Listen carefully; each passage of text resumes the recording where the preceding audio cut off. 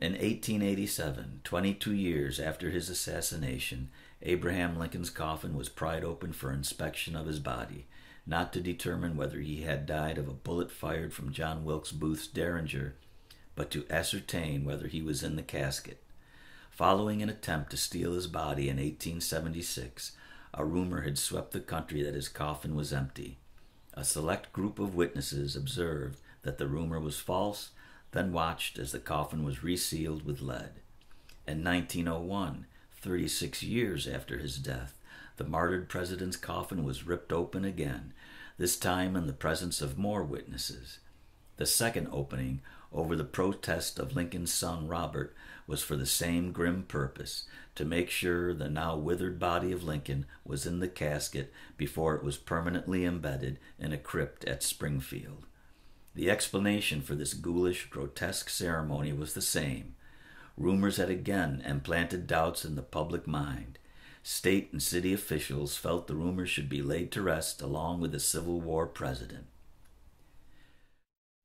It is a sad fact of human life that rumors and gossip can spread like wildfire, ruin a man's reputation, and mislead an uninformed and uneducated public.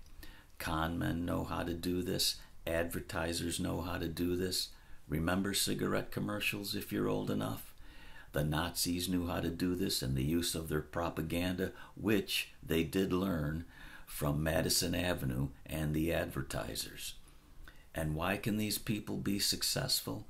Because the public is uninformed and uneducated about a certain subject, and when you throw in seductive imagery and the power of the printed word, a conspiracy theory such as the JFK conspiracy theories can take hold.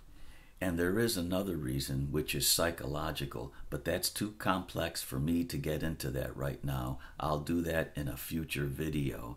I just want to quote two different people here, one a fictional person and one a real person, in regards what Charles Roberts said here in the foreword. The first person is Sergeant Joe Friday of Dragnet fame. Just the facts, ma'am, just the facts.